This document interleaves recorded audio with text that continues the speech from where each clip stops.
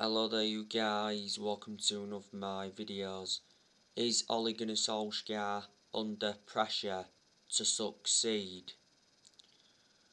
Manchester United face a season of high expectations.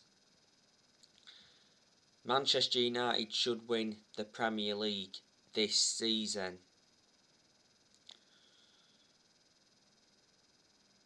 Solskjaer's ambition for this season is to win the Premier League.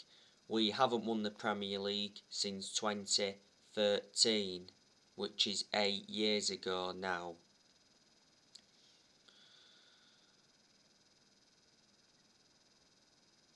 Solskjaer has said that Cristiano Ronaldo makes Manchester United title favourites.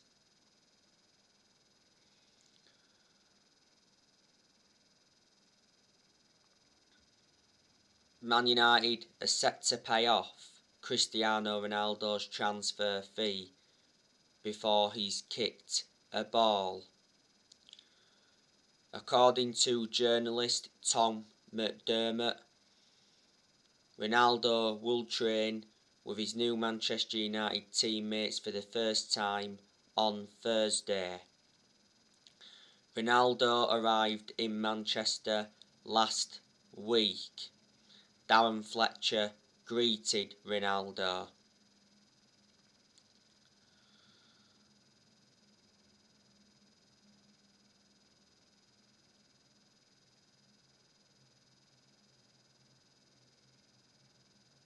I can assure Ronaldo's going to do well in his second spell at Manchester United.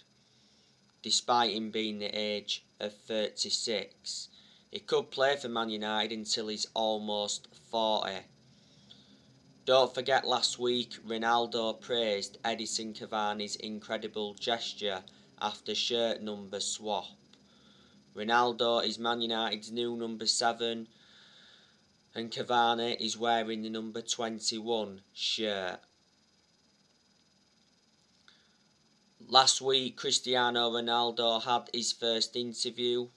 He did say, "I'm very happy to be back home after 12 years.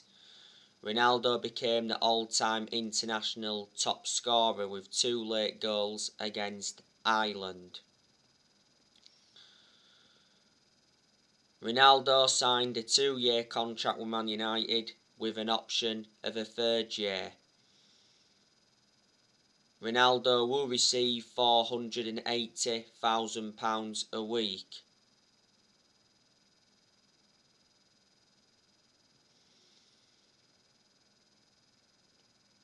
So he will be the highest earner at Old Trafford.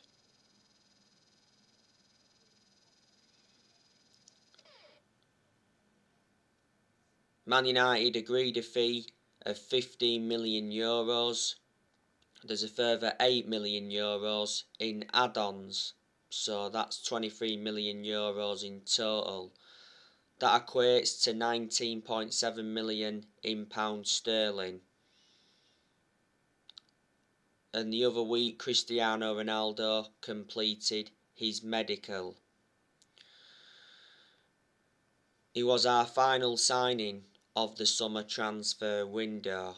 I'm expecting Ronaldo to make his debut against Newcastle this weekend.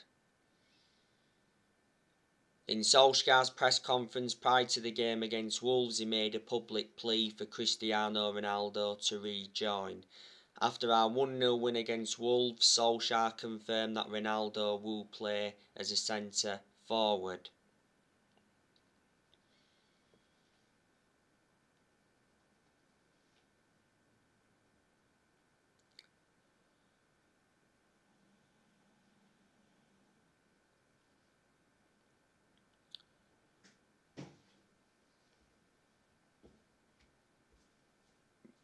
Ronaldo is the greatest player of all time. He's won 32 major trophies in his playing career, including 5 Ballon d'Ors. In his first spell at Man United, He scored 118 goals in 292 games in all competitions.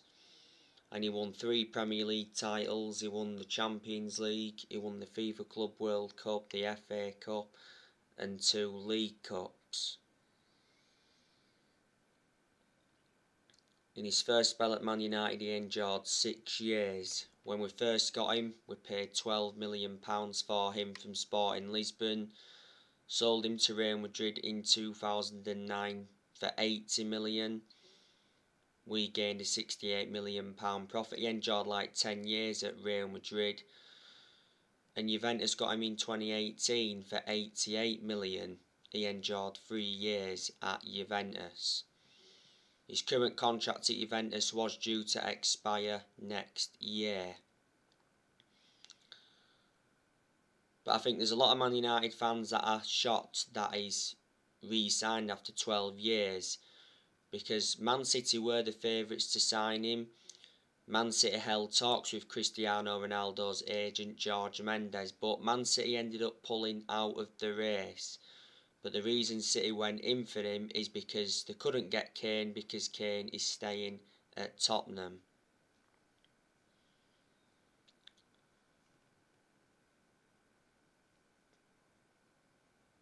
Cristiano Ronaldo made it clear to Juventus that he wanted to leave.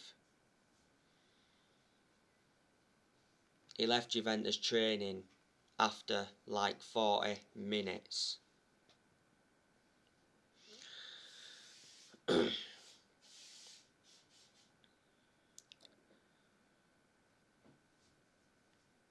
But yeah, like I mentioned, Manchester United enjoyed a very good summer transfer window. We made 4 signings. We brought Tom Heaton in on a free from Aston Villa. We brought Jadon Sancho in from Borussia Dortmund. We brought Rafael Varane in from Real Madrid. And we re-signed Ronaldo. We spent around 140 million. The only disappointments is that we didn't get a midfielder. I'm expecting Manchester United to sign a midfielder in January.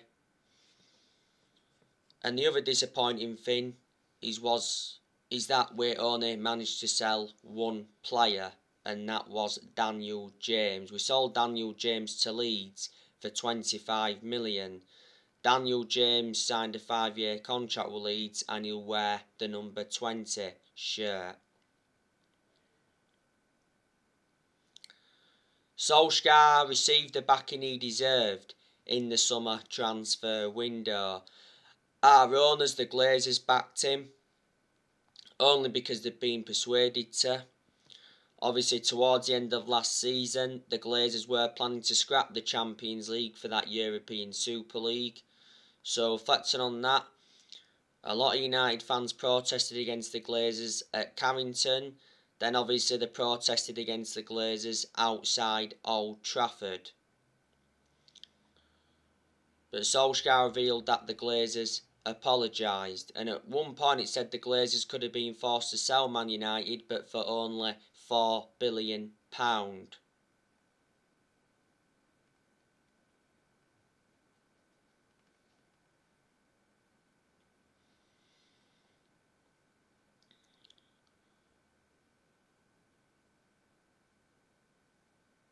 Back in June, Joe Glazer attended a fans forum and he promised Manchester United supporters that Solskjaer would have got the funds that were available. The reason the Glazers have been one of the biggest issues at the club for a long time is because they've put Man United in so much debt. The Glazers have been with us for 16 years. They purchased the club for 500 million back in 2005.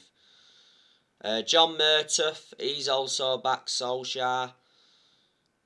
John Murtough is our director of football, and Man United certainly made the right decision getting a director of football in, because I did mention that's one of the structural changes that we needed at the club. Darren Fletcher has also backed Solskjaer as well. I'm glad we brought him back to the club.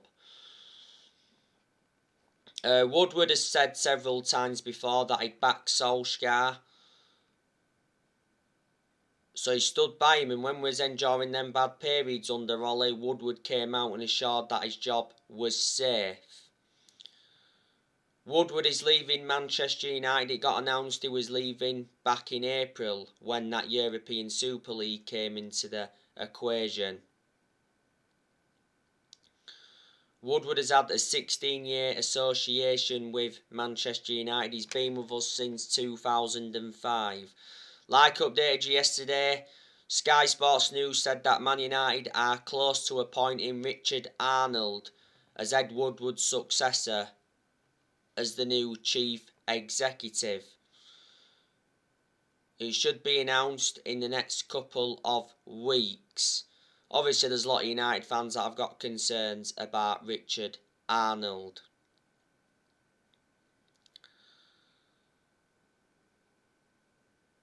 Solskjaer did mention a few times though during the summer transfer window that he was very pleased with our transfer business.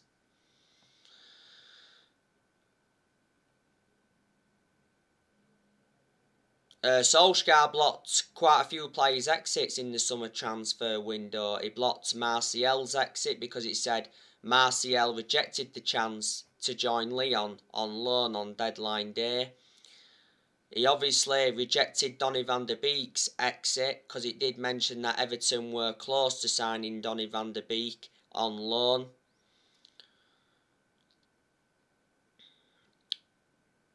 Donny van der Beek sent a message to Solskjaer saying, "Pick me or I will go." Van der Beek's agent was talking. He insists that Van der Beek will succeed at Man United and prove his doubters wrong at Manchester United this season. We should offload Van der Beek because he's not getting enough game time at the club. He also rejected Elanga's exit. Rejected Lingard's exit. I'm expecting Lingard to leave in January. We wanted 25 million for Lingard. I think West Ham were struggling to meet that asking price, but earlier on in the season, Solskjaer confirmed that Lingard remains part of his first team plans despite that ongoing speculation. Solskjaer also blocked Diego Dalot's exit, but it did say before the summer transfer window closed that Diego Dalot was very likely to stay at Man United. So there you go, and we loaned quite a few players out in the summer transfer window. We loaned Brandon Williams out to Norwich, we loaned Ethan Laird out to Swansea, we loaned Andres Pereira out to Flamengo, we loaned Axel Tuanzebe out to Villa, we loaned Tahith Chon out to Birmingham, and we loaned Facundo Pellistri out to Alaves.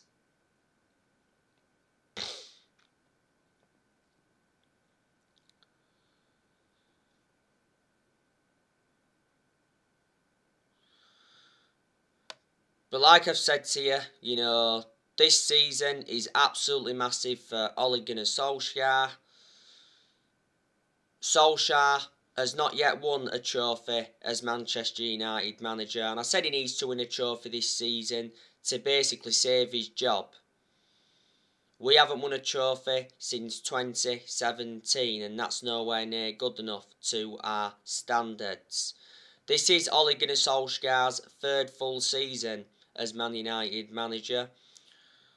Solskjaer has managed over 150 games as Man United manager in all competitions. So far this season, we have registered 7 points from our first 3 league games. So we've won 2 and we've drawn 1. We are third in the Premier League at the moment.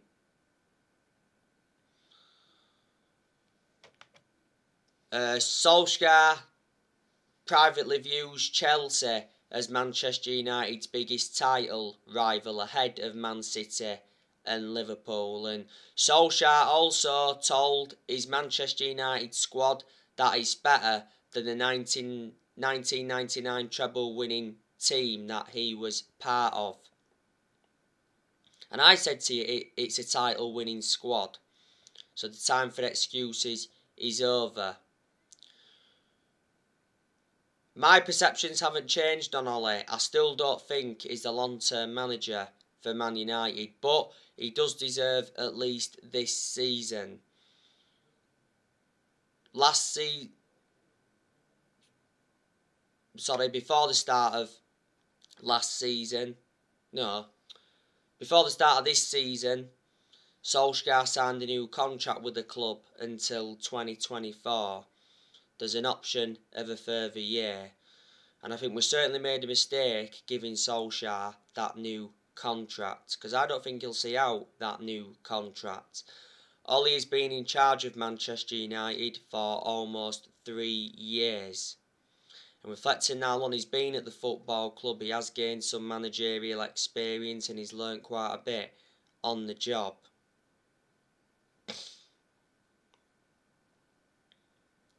Before he was with us, he was at Molde.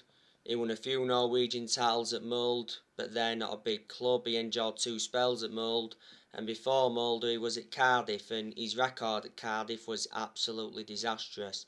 The reason he got sacked from Cardiff is because he ended up getting them relegated. So he has no proven pedigree as a manager.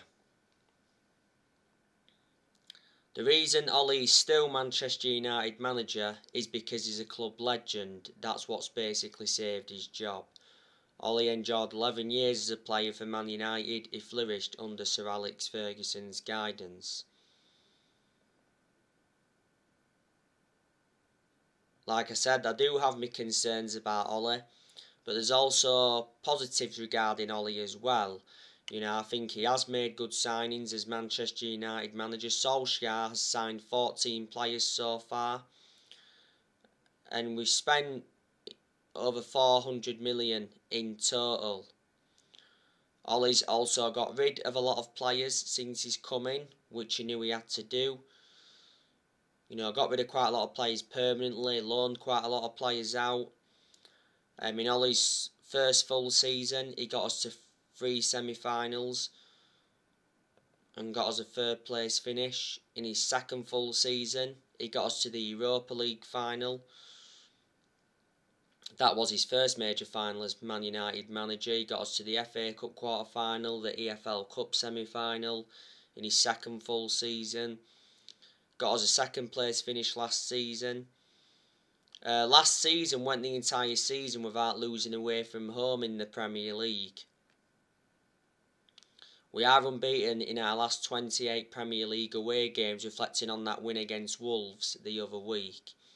Solskjaer has more or less given everybody their chances to express themselves, including the young players, like he surely would do when he got appointed in.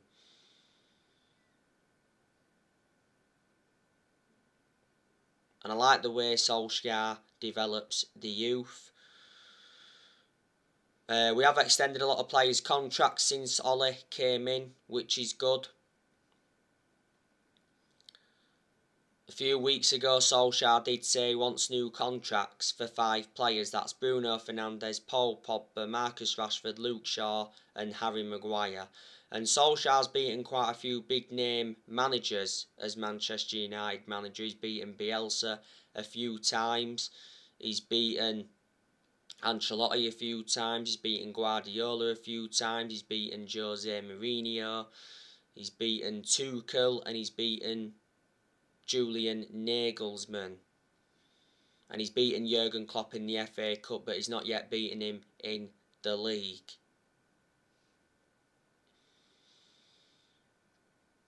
But in general, you've got to turn around and say Solskjaer's done a good job. To say the current squad he was left with when he got appointed in as Man United manager. I didn't expect him to do as well as he has done, so in that aspect I am shocked. I've criticised Solskjaer a hell of a lot during his managerial tenure at Man United, but I've had my reasons behind it. But I still think he is our best manager since Ferguson. He's our 4th permanent manager since Ferguson. Because since Ferguson we sacked David Moyes, we sacked Louis van Gaal and we sacked Jose Mourinho. And we're not even really known as a sacking football club. Because we haven't really got the structure to keep sacking managers. We did appoint Solskjaer in December 2018 to replace Mourinho, and he's been permanent Manchester United manager since March 2019. The reason we gave him the job permanently back in March 2019 was reflecting how well he did as the interim manager.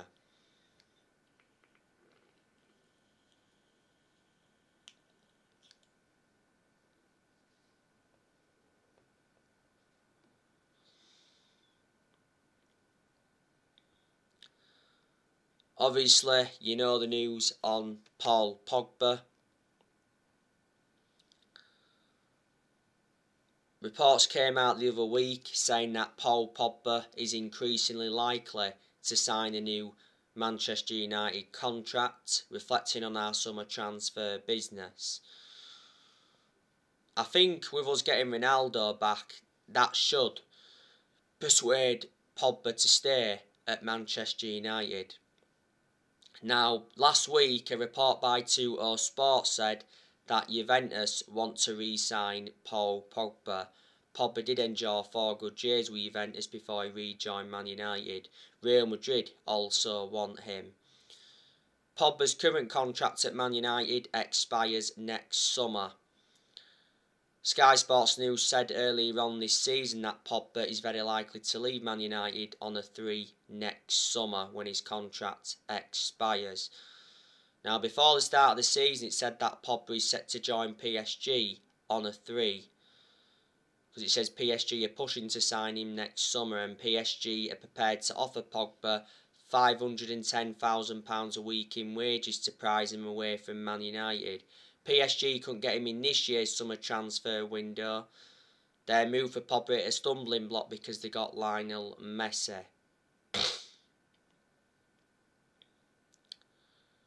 Sky Sports News said before the start of the season that Pogba sees a long-term future at Man United but may wait on the contract extension.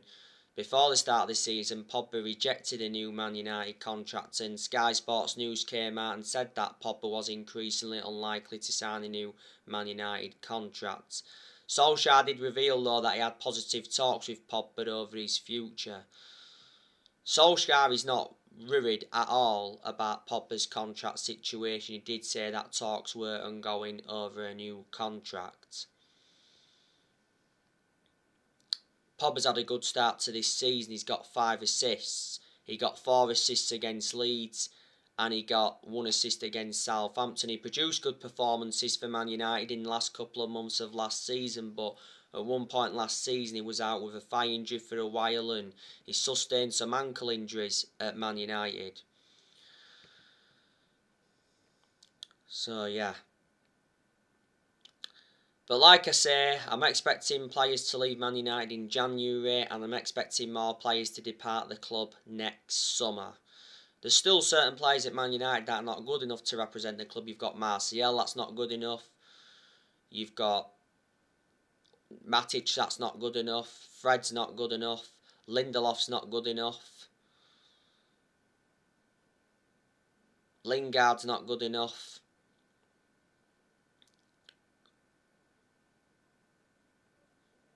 Phil Jones isn't good enough. Jones doesn't get in our 11 anyway. Obviously, we know Jones is staying at Man United this season after Solskjaer told him he remains part of his plans. Jones made his comeback from injury in that behind closed doors game against Burnley. I'm expecting Juan Mata to leave after this season because Juan Mata's current contract expires at the end of this season. Earlier on this year, Juan Mata signed a 1-year contract extension. He's too old now, is Mata, plus he's lost that yard of pace. So anyway guys, that's everything to update you today. Drop your comments, likes below on the channel. If you do, consider subscribe as always and take care. God bless. See you all again very, very soon.